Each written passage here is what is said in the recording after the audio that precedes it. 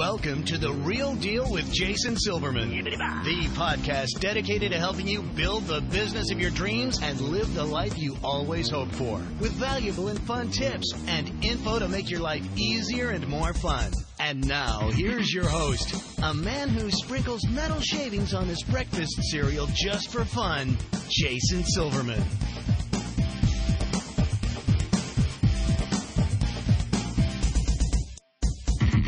Hello, everybody, and welcome to The Real Deal with Jason Silverman. I'm your host, Jason Silverman, and I'm thrilled to share some time with you once again today. As you know, I am always on the hunt for interesting as well as super smart Real Deal guests, and I got to tell you, today's show is a winner. I want to introduce my listeners to somebody who's truly been there and done that, and I'm excited to pick her brain for your benefit today. Now, for the folks who I work with in any of my coaching program, my mastermind group, or through Powerful Words Character Development or All-Star Cheer sites, you know how much I focus on the importance of developing your authority and your expertise, right? Well, the show is going to help us to do just that. So, today it's going to be my honor and privilege to share an amazing resource with you. You're going to love today's guest. She's got a ton of valuable information about a super hot topic to help you succeed, as well as a fun way to deliver it. So, strap yourself in. Today's show is going to be a blast.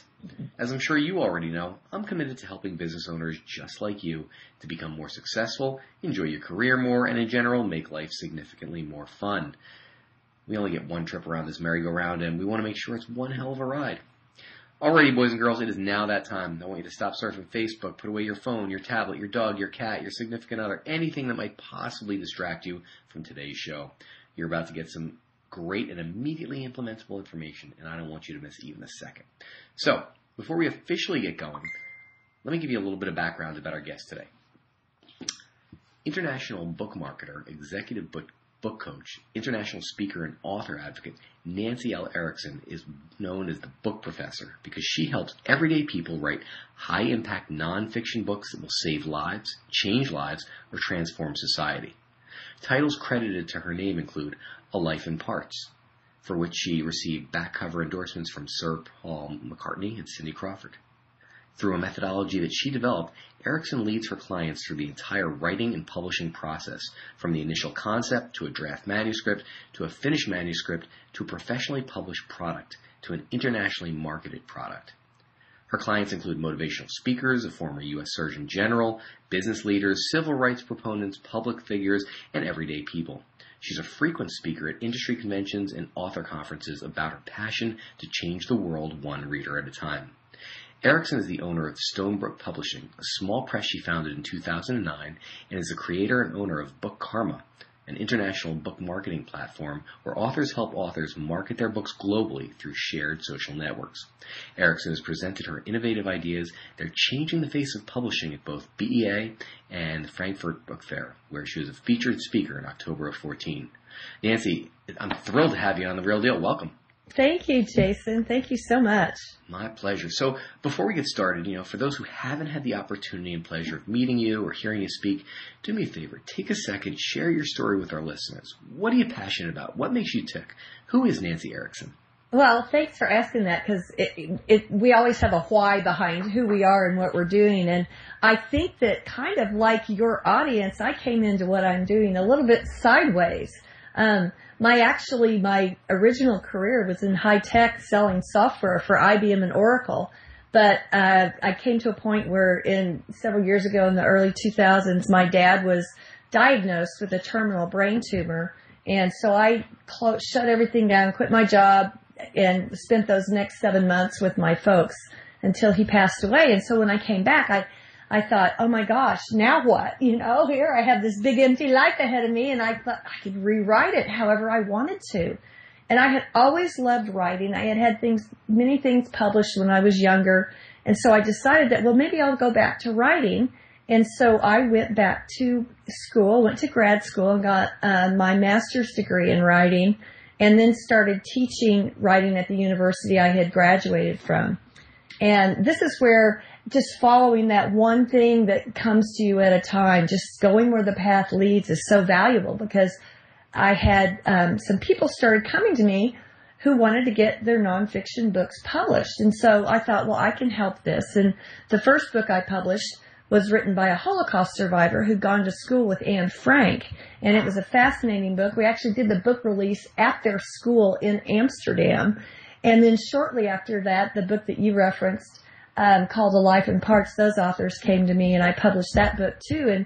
And got, like you said, back cover endorsements from, seriously, Paul McCartney, Cindy Crawford. I'm like, you can't imagine how thrilling that was. So I really felt like I had these two incredible feathers in my cap, and as a publisher, and was just going down that road happily, and also teaching writing at the university level. And then all of a sudden, I really felt God tell me to stop. That was a training ground for what my real work was, which is to help thousands and thousands of people get their amazing stories out so that they can be part of helping and healing other readers, just one reader at a time. So kind of like your audience, I was good at something, writing and producing books and that type of thing. And so I ended up going into the whole line of helping people who don't know how to write a book, a high impact nonfiction book. Wow. This is fabulous. I love it when I hear people's stories that, just take those kind of turns and bring them into something even bigger. Yeah, and that's so cool about the way, especially as an entrepreneur, we have that flexibility to go with the flow. And that's what I did. But I have ultimately landed where I am here. And my whole goal in life is that, because I know that people, and certainly your audience, they're entrepreneurs and they're working hard on their businesses and all, and trying to develop their brand, et cetera. And, a lot of times we don't know, we're so busy doing the thing that we do, we don't quite know how to get the word out on a widespread basis about how we can help others. But certainly when you have a book, you absolutely, you increase, you establish, first of all, establish yourself as an expert in your field, and you increase your credibility and attract a following. And I think that's something that most people would like to do, and they don't even know that they have all those ingredients inside them right now, just waiting to come out. Well, I think it's so important. I know personally, I watched when my wife's first book came out, and everything exploded. Just actually how valuable and important a tool was. And quite honestly, I wish I had known about you back then. Because that was like the most miserable process. Again, without a roadmap, everything's hard. I know, and it's also because publishing is an industry. I always tell people I would never start a bank. I don't know banking. I wouldn't start an insurance company. I don't know insurance, but I do know publishing, and I can walk people through just the very inkling of an idea they may have all the way through the end product. Well, that is, I can't wait to dig in. So let me jump in, because I got a bunch of questions that I think personally I'd like the answers to, and sure. I'm pretty sure that all the folks eavesdropping on this conversation will find it valuable as well. So I'd love your answer to this. Why should anybody actually think about writing a book? I have my own thoughts, but yeah, well, I'd be interested to hear your thoughts. But mine are that people. This kind of goes back to my whole motivation too, is that our world, we have so many problems in our world. We really do. And we don't even know how to name them anymore. It's so complex. But we do know the things that don't work. We know that the top-down approaches, like, government can't seem to fix anything. And I don't want anybody to be offended by this, but organized religion hasn't fixed things. And heaven knows we've tried to medicate our problems away. But they keep getting more and more complicated. But I know that we can solve our problems, because the answers are trapped inside of people like you and like your listeners. And if you take the approach and look at your life and you say, I may not know all that other stuff out there, but I know this one thing. I know this. And that by simply sharing your story, you can impact other people's lives. And there's a couple things that I think that people really can't live without, other than the food, water, air, shelter thing. But those two things are hope and help. And when you tell your story, you give people hope. They see that you have come through something and out on the other side and have survived. And when you tell them how you did it, that gives them something concrete to grab onto that gives them real help. A lot of times when people are in a rough spot in business or in their personal lives or, maybe they made it in the midst of circumstances that are just very difficult. People say things to them that make them feel more alone, such as, this too shall pass. I mean, how does that help anybody? That makes you feel all alone. And another one is that sometimes people say, well, what doesn't kill you makes you grow stronger. And I'm like, well, you know what? Sometimes when I was in those really dark times, I thought, I don't want to get stronger. I'll just go ahead and take me. I don't want to grow through this. I don't need a growth opportunity. I need out, But when you tell your story, when you do that, you share real hope with people and you offer them real help that helps them know, how you went from where you used to be to where you are now. Makes sense. Totally makes sense. Well, I've had the opportunity to speak with a number of folks, and I remember watching my wife go through the process. So I have to ask, how are you specifically different from other book coaches? Oh, I'm glad you asked this because there are a lot of good book coaches out there, and so that's a great question. And I first of all strictly deal with nonfiction. I think truth is more amazing than fiction. Although I love to read fiction, but one of the things that differentiates me is that I am a nonfiction coach. But I developed a process, Jason, because I think that most people who write nonfiction, they aren't writers. They're what I call livers. You're out living and doing things and accomplishing things. And you may not have, writing skills. And that's okay. And so I developed a process where we start with just your inkling of an idea for your book. And through a series of foundational questions, we really pull the essence of the book out of you. And we crystallize your message into a purpose statement for the book. So we define the purpose of your book and who the audience is. And then everything in that book is going to drive to deliver that audience to the purpose. But I take you through this series of questions to crystallize your message. And then I developed a process called book mapping, where we identify every element that's going to be in your book, and it's a visual representation of your entire book, so that when you're ready to write, if you only have 15 minutes, you can pick out a small segment and write to that segment, and then we build your book brick by brick in that fashion. Huh. That's brilliant. That's absolutely brilliant. Well, it makes it, it's a step-by-step process, which is what you need to stay on track.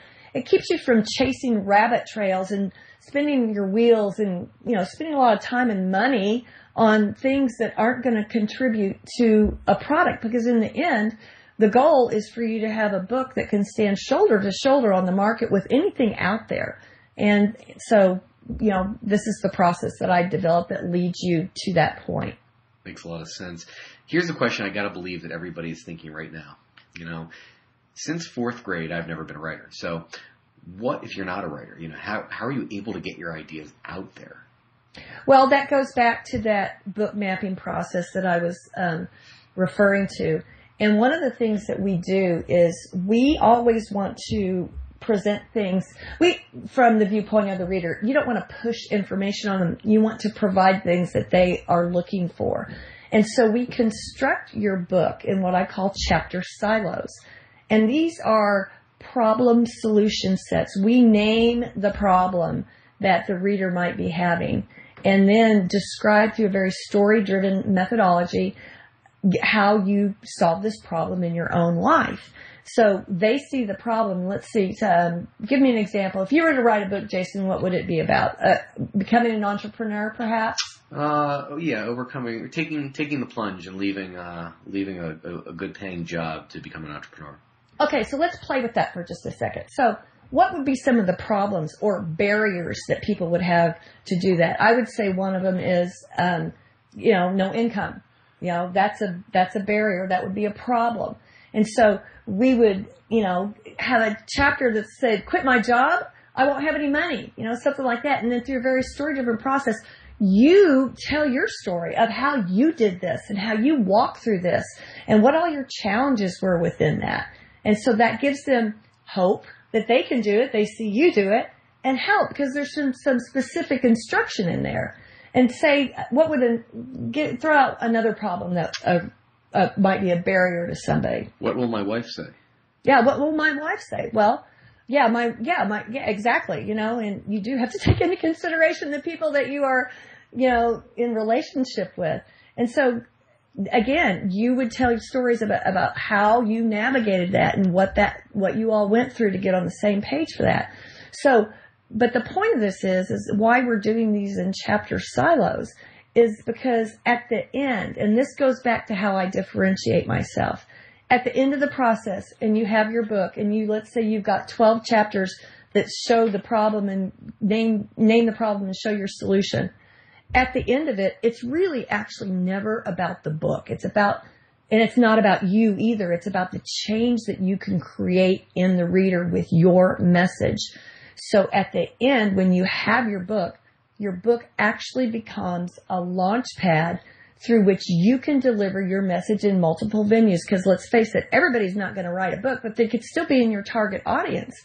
So you have your materials all organized and ready so that you can repurpose that material and blanket multiple venues. Like, you'll have material for blog posts. If you want to lead a seminar or a workshop or create an online course or podcasts or, articles, speeches, that type of thing, your book becomes that platform that allows you to broadcast your message, in different areas so that you can reach your audience where they're already engaged. Makes perfect sense. Totally makes perfect sense. So, you started alluding to the process you do. Tell me how it really works. I mean, as far as somebody comes aboard and how does the whole thing work? Okay. Yeah. I'm happy to tell you. Well, the program is called Get My Book Out. And actually, if you go to my website, thebookprofessor.com, I'm getting ready to launch a new program this fall, and there's a little bit of a waiting list that they can be added to. But it's what I've done is I take you through the entire process, starting with your idea all the way through your finished manuscript. And I have developed a series of instructional videos. And so it actually is in 3 separate modules. The first one's called From Concept to Concrete Plan. So what happens is you log into my website, into the course material, and I produce HD videos for each lesson. And there's a total of 42 lessons. So, and by the way, I want to sit on that for just a second because, you have a lesson a week. So 42 lessons, that's 42 weeks. That's almost a year. And a lot of times you'll see, this is another thing that differentiates me from other book coaches, is that a lot of times you'll see, write your book in 90 days or in a weekend. And I just right up front, I have to say, I do not subscribe to that, because if you are seeking to establish yourself as an expert and raise your credibility, you need to take the time to do it right. And there could be nothing more of a credibility killer than you might, slap something together and throw it out. And people are like, well, this is crummy, this is not good. That doesn't do anything for your reputation. But so we take the time to do it right. And so we start off by this book mapping process. And the way it works is you log into the website, you watch the HD videos, there's handouts for you to follow, and then you'll have a homework lesson each week to complete. And then the next week you progress to the next lesson. So the first part of it, the first 14 weeks is module 1, and that's called From Concept to Concrete Plan. And in that module, I teach you how to pull these ideas out of you and how to organize your work into these book maps. But I also give you a lot of teaching about what the publishing industry is, what you can expect, what's coming down the road, what your budget should be, and how you can get these things accomplished. And all that is part of the first module. And then when you finish that, you just go right into the next one, which is module 2. And that is called Write Without Ruts. And it too is 14 lessons. And that's where I put my teaching hat on. And I told you that I, teach at the university level, but most of my clients, none of them are writers. First of all, not one single one of them are writers, and they're all becoming authors, and it's awesome. So module 2, I give you a lot of teaching instruction about how to write well, how to write really compelling nonfiction that reads like fiction, that really keeps people going. So that's all of module 2. At the end of that, you have your first draft. And then module 3, which is also 14 lessons, is called Polish and Perfect. And during that module, I take you through some self-editing guidelines and teaching and lessons so that you can polish your own manuscript up to the best of your ability before you hand it over to a professional editor, because every great writer has a great editor. That's a step that you absolutely can't skip. But you get it in the best possible shape as you can so that you're ready to hand it over to be professionally edited and published. Wow. All right, so you're talking almost a year-long process, which actually makes a lot more sense than the, come here for 2 days and we'll suck a book out of your brain. Yeah, writing is really hard work. It is. And when you're trying to communicate something that's really near and dear to your heart, that you're really passionate about, you want to make sure you are taking the appropriate time to really formulate your thoughts and express yourself. Because the other thing, too, is that if something kind of magical happens during this whole process, because while you're working on your book is actually working on you, and you will pull things out of yourself that you didn't know were there. And it's just such a great process, and it really it allows you to refuel your own passion for your work or your message, and to get other people excited and on board with you, too. Makes sense.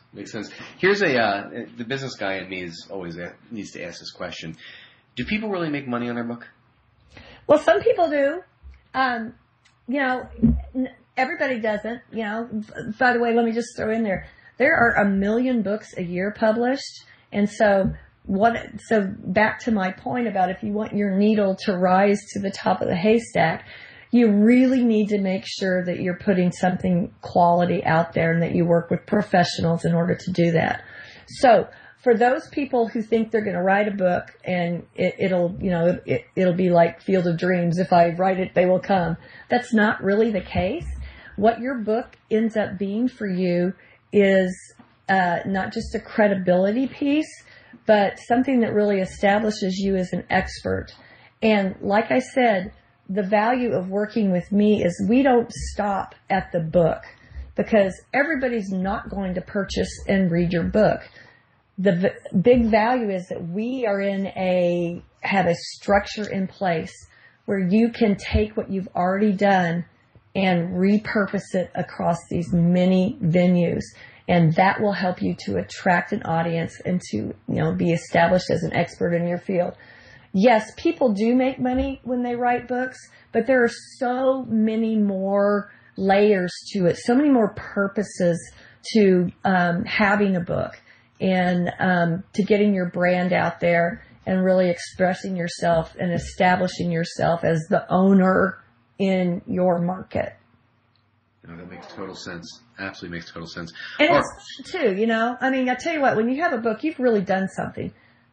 So many people say, oh, I'm going to write a book, and they just don't do it because, first of all, part of the problem is they don't know how to get started, and how would you know how to if you've never done it before?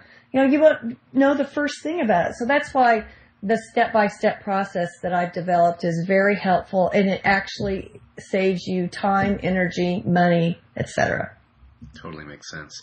All right, it is time for our resource of the week. So tell me this, if you would.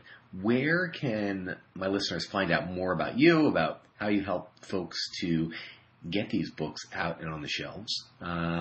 Where can they connect with you? Well, the best way is on my website at thebookprofessor.com. And as I mentioned a few minutes ago, I am having people sign up for this new program. It's called Get My Book Out, and it's what I've been describing to you. where it's a self-paced course where you step through step by step from your first idea to your final word.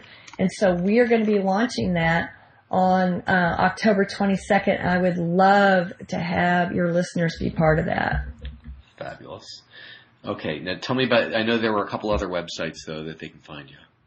Yes, another website is called bookkarma.net. That's BOOKARMA.net. And that's if you already have a book. That's I developed an international book marketing platform where authors help other authors market their books globally. So you need to have a finished book to be part of that, because it'll ask you for your ISBN number to get logged in. But we have authors from over thousands of authors from 42 countries who are helping each other market their books around the globe.